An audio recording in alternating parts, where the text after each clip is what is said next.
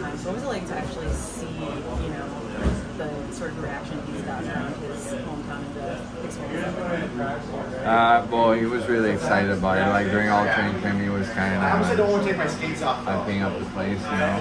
But you see how happy he is that, you know, he's able to like kind of bring the Penguins to his hometown and have a practice. Kind of gets emotional a little bit about it. To be honest, it's, you know, I think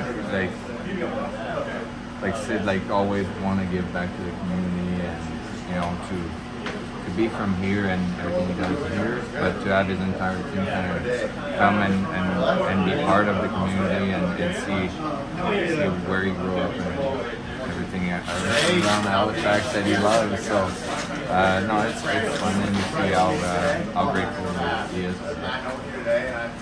What kinds of things was he telling you about the city before you guys got here?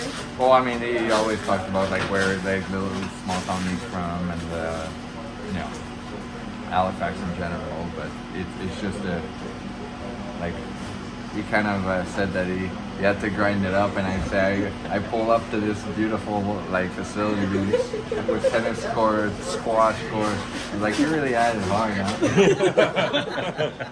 But I just keep it around. To see his family yesterday during the scavenger hunt, like you kind of tell they love the action of having all the players and have everybody here. So yesterday, in the Amazing Race Crosby edition, yeah. How did the shucking the oysters go, and how does haggis taste?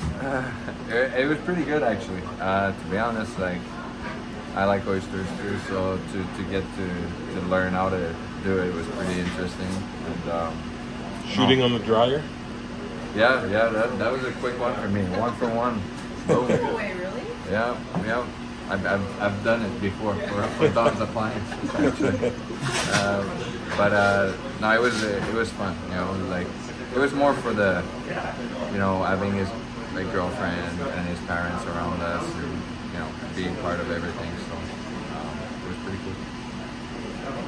Kris, I think this weekend will be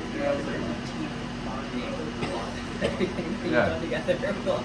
Yeah, but obviously, you know, like we got a lot of new faces, and you know, I think it's a good place to do it. You know, it's a small town, and you kind of like, it's not like it can be any distraction. Like it's all the guys together, and we do everything as a team. So it's pretty fun.